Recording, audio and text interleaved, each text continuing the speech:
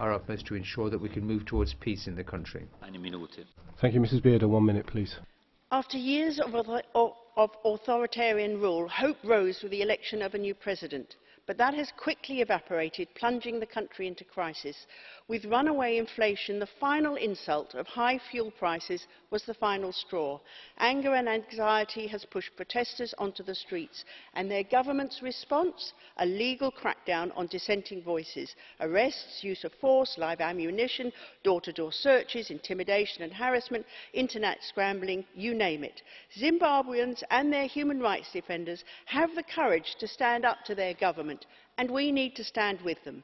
Fleeing Zimbabweans must get the assistance they need in neighbouring countries to comply with international law, and to the UK I say stop returning Zimbabweans till it's proved to be safe.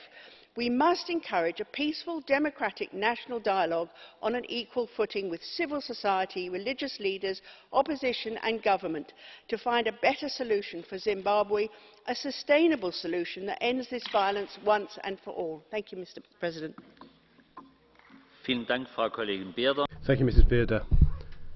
Mrs. Vergiat, 1 minute. Merci, Monsieur le Président. Thank you, Chairman. Robert Mugabe's departure after 37 years of dictatorship in 2017 gave rise to a certain degree of hope. Unfortunately, the